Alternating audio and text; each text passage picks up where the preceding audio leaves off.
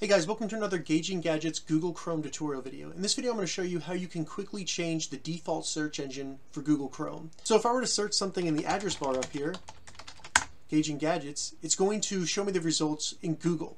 Now while this is probably fine for most people, this can be changed so that it will search using Bing, Yahoo, AOL.com, even DuckDuckGo. So let's go into the settings and get started with how this can be done. The first thing we need to do is go up into the top right here and select these three little dots and then go down to settings. Once the settings load, just go up to the search settings area and search search engine.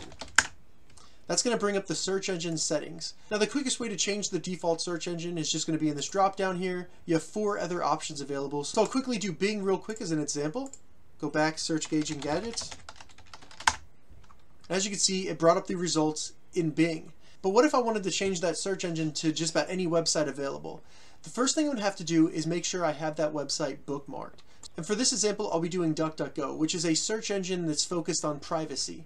So all I need to do is quickly bookmark DuckDuckGo, then go back to the settings and select Manage Search Engines. And then scroll down to Other Search Engines, and this is going to show you the available search engines based on your bookmarks. We'll go to DuckDuckGo right here in this list, and we'll select the 3 little dots, and then go to Make Default.